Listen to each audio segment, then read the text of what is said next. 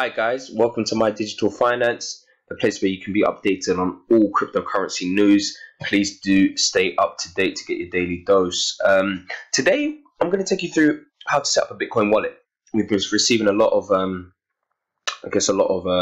requests from guests, first timers, people that have just joined the market on how to set up a Bitcoin wallet. A lot of them don't want to leave their money on the exchange. They've heard stories about how they've been hacked, etc. Especially if someone is looking to invest quite a lot. People that have got 80, 100, 200 Bitcoins just sitting there. It's a lot of cash to just leave on the open exchange.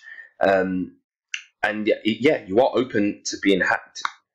So I'm going to show you one of the exchanges, actually, Bittrex, which is probably one of the most common exchanges, probably the most easy to use exchange, and one of the ones where you can buy Bitcoin off.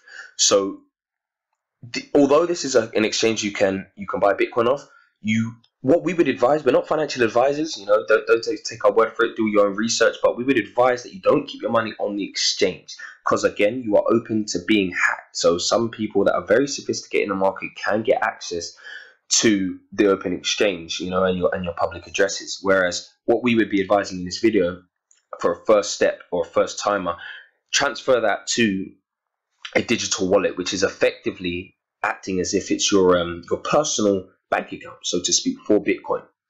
So it's a much safer.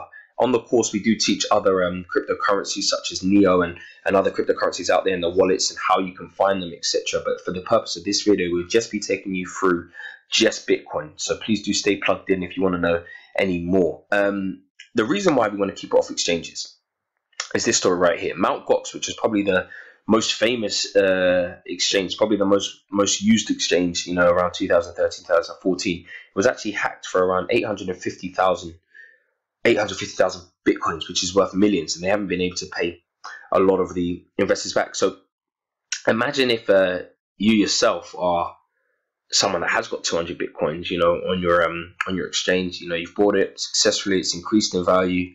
You might even be making a huge amount of money, but then you go back in to log in the next day and it's been taken. It's not as if you can go to the police, and open up an inquiry. This is cryptocurrency is very unregulated at the moment. So banks aren't necessarily backing Bitcoin. Governments aren't backing Bitcoin because it actually takes business away from the banks at the moment. It benefits you greatly, but it doesn't do a great deal for them. They're now looking to create their own blockchain technologies, but at this moment in time, they haven't been able to regulate the market. So that means that it's gone effectively. You've just lost that money. So the safest way to keep that from happening is to send that to your own local, your own personal bank account, which is the digital wallet, which we're going to be taking you through. So the first step, again, I'll just advise you, please do pause the video at any stage, if it's going too quickly, and come back. But please make sure you do watch to the end of this video if you are a first timer or someone that hasn't set up a Bitcoin wallet before. By the end of this video, you will know how to set up a Bitcoin wallet and be safe from all hackers. So what you're going to do first is type in green address into your local, but I'm going to actually show you this site actually first, just before we do that. This is bitcoin.org, where you can see which wallets are available for Bitcoin. So if you can look below, there's actually a few: Bitcoin Knots, Bitcoin Core, Green Address, ArcBit, BitGo, Electrum. But for the purpose of this video, as I just stated, we're going to focus on Green Address. Again, if you want to know a bit more, please do sign up to online courses and we can go through a few more. But for us, the one I use is Green Address. So again, type in Green Address into Google, and what you're going to look for is actually going on to the Google Chrome web store, which is where you can purchase it. So again, it's going to ask you to download Google Chrome if you don't have it. But if you do already have it, open up Google Chrome, type in Green Address, and download the Green Address wallet. Once you've downloaded it, you can then add it to your taskbar or your desktop and pin it to your taskbar. So mine's already here. I've actually logged into this one, so I'm going to take you through the process of actually going through from beginning. So if I then open it up completely, this is the process you guys would be going through. So again, this is the front page. You would be clicking on create new wallet.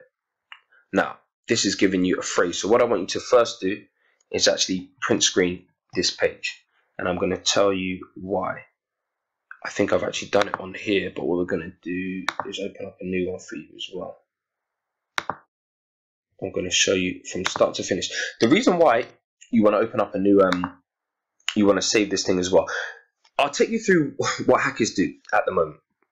So if you've got a password on Facebook, on anything you've ever done in the past, eBay, you know, most people tend to use one word and then a phrase. One word and then a number, or a phrase and then a number. You know, that's what we've been told has been the safest way, and make sure one of the words is a capital. And it's not actually true, because hackers are so sophisticated at the moment that because there's only so many words in the dictionary, because there's so many numbers that can be used, most of them being 1 to 30, because people use a date in the diary, a date in terms of a birth date to remind them. It's not very hard to hack, as long as you've got a robot that can suss out. It's got a recording of every single number created and every single word in the dictionary. It only takes a couple of seconds or a couple of minutes to actually hack into your emails, etc. So what this does, as you can see, it gives you a whole list of words, phrases, randomly in a line. So what we're going to do, we've saved that. I want you to then come back and highlight that area. Again, pause at any moment if you need me to slow down or want to catch up. You're then going to paste that here. So you've print screen first, and then you're going to paste the actual words underneath, just to check I've got the right ones. Quality goes first, time goes last, so I know I've got every word. Then what we're going to do is go back in. You're going to click I confirm that my passphrase is saved and secured. I agree with the terms and services. You're then going to hear that sound, which means you're in. You can scan a QR code as well, but for the purpose of this video, we're just going to go through the phrase. Now, this is why it's really difficult to be hacked. I'm just moving everything over to make it easier for you to see. And this one as well, if I can minimize them, I put them together. Now, what this is asking you to do is actually take specific words and put them in order. So I'm sure you've logged online before, and it's Google or something's asked you to prove that you're not a robot, and you've had to click on different pictures, you know, vehicles, etc. This is a similar process. This is why a robot can't hack into the system. It's very difficult for a robot to say precisely in order every single word where it goes, and the specific words for the 6th, the 15th, the 19th, and the 24th word, which makes it very, very secure. So I'm going to start. I know this word is after blood, so I can see that's rack. The next one's after cabin, which is absorb. Next one is after empower, which is rail. And the next one's after unknown. It's the last word, which is time. Once you've typed them all in, click verify. You're then going to be asked to put in your email. So I'm going to put in one here, email.com, actually I think 4, and then click continue. What you can do further than that is obviously add in your phone number, etc. as well. But for the purpose of this video, I'm just going to put in my email.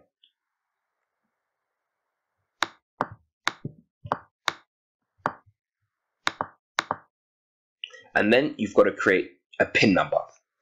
Now, what I would advise is that you don't pick a PIN number that is like that's linked to your card or anything. Let me expand this just so you can see. So don't pick a PIN number that's your card. I'm going to pick one. No, that's quite difficult, but I'm going to remember it. I know I'm going to remember it. Just so I can remember it, I'm going to type it in again. I know I'm going to remember that. You know, it says here, access by PIN allows a quick login while keeping security to a high standard. The PIN secures a random AES 256-bit password, which will delete if 3 PIN attempts fail. So please do not forget this number. Very, very important. Ready for step 3. You are now in. This is how easy it is to set up an online personal account, so to speak, for Bitcoin. This is literally your bank account. So you can see on the left here the amount of transactions you've gone through. Obviously for now it'll be 0. You haven't had any. You can see how to send Bitcoin, how to receive it, your address book, which will record all of the people that you've sent to and you've received from. Settings. Now we're going to go to settings to change this to Bitcoin. We don't want that, and also to, well, for me living in the UK, it's going to be pounds. So again, you go to settings, address book, underneath that, settings, general, and you can change it all here. English, you can go further down and change a few things in terms of the confirmation priority. We're going to leave it as normal, but just have a look around. Security, your accounts. What we're going to show you how to do, if I go back to the main page, it's now changed it here to Bitcoins and the pounds that I'm going to be receiving. Now, if you've got money on an exchange, or even further than that, someone wants to send you Bitcoin, you're going to click the receive button here, and you're going to then click show URI and address. This is going to give you this here. This is what we're interested in, not the URI, but the address. This here highlighted, if I copy, that is literally your bank account number and your sort code. The same way that you would work in the physical currency world, you would send that to somebody and they can then deposit into your account. It's the same way in the crypto space. It's just encrypted with different, numbers and letters, etc., capitals, etc. That is your bank account and sort code. You can never ever lose that. Most important thing you'll be sending to someone. If one letter is missing, there's a capital instead of a lowercase, it's not going to send to your wallet. So you want to copy that and make sure it's copied, take a picture and send it to the person that wants to be receiving it on their computer. Now, on the other side, how they would send to you, or if you were sending to somebody and you had their bank account number and sort code, you would have their address. You'd put their address in the recipient's area here, and you'd put the amount of Bitcoin you want to send. If it's 5, it tells you the amount you're going to be sending in pounds. 30,620. Sorry, wow, Bitcoin's really booming now. I think it's around $8,500. It's just gone past. So which is £6,124 here, the rate. So you might not know the amount of bitcoins you want to send. You might know in pounds it might be £3,000. Again, you can write in the pounds and it would transfer the amount of bitcoins relevant to. You would then click review and send. For me, I don't have enough money. I've got no money in my account I've just set up. Someone would have to be sending this to me, and it would then be recorded in my account. It would take about 5 minutes to come through, 10 minutes sometimes in Bitcoin, but it'd be here. Now, I'm going to talk to you about priority. How you send Bitcoins is through the miners are really the ones that are going to be verifying, your process. So on here, on green address, this tells you the priority you can send at. So similarly to in the physical currency world, you send it across. In Bitcoin, it's done by the miners, so there's minimal fees. I mean, in eBay, imagine selling something on eBay, but you selling directly to the buyer without any eBay fees. That's literally the easiest way to describe what Bitcoin is. There's no fees, there's no middleman. It's direct peer-to-peer. You're selling directly to the person. So that means that there's either 0 fees or you can have minimal fees. Now, to get if I go on high priority or instant, I want this sent really, really instant. It's urgent that it gets sent. Maybe I've got to send money to another country and they need it right away. This is more attractive to the miners to verify my request. I go to the top of the list because it means I'm going to pay them a little bit more. Not a lot. It's going to still be pence, maybe into the pounds. It's not going to be it's never nearly as expensive as eBay, PayPal, the banks, what they charge. But it just means I can get to the top of the list. If I don't care about how long it's going to take, it can take 15 minutes, 20 minutes. I can click economy priority. It goes further down the list, but it's going to be paid. And that might be £0. It might be, very, very minimal. But I'm going to leave it on normal for now. Where again you can change that is in settings. I believe in transactions, you can then appear here. Do I want high priority, lower priority, economy priority, just to make sure how fast it gets sent. That's literally it. That's how you manage a personal bank account. You're going to see the transactions again in here. To send, you would need the person's address, and you would write in the amount you want to send and click the priority, how quick you want it to send it. Receive, you would have to send somebody your address. You'd have to copy this code. It can change sometimes as well, over a few months, just to keep it safe. So always don't just think that that's the same code for the last, for the next year or how long you have it. Please always go into your green address and copy the actual address that's there to send, to be safe. Address book, that will record the amount the bank accounts, or from what bank accounts, what other green address wallets or other wallets have sent to you, and also who you've sent to record them. Settings again, you can run through there and have a look. I'm then going to log out, and now all it's going to ask for is not that phrase, but just my PIN to log back in. And I'm back in. So don't forget that PIN, guys. been a pleasure teaching you today. Hope it's been helpful. Keep up to date with online courses. So if you want to learn a little bit more about the courses, obviously stay tuned. So I believe the link will come up below. How to stay tuned, how to set up a wallet. There's a beginner's course, an intermediate course, an advanced course. We teach you everything that we know, from how to set up wallets and exchanges, technical analysis, to everything you want to know in the Bitcoin space to make you as successful as possible and start building a portfolio.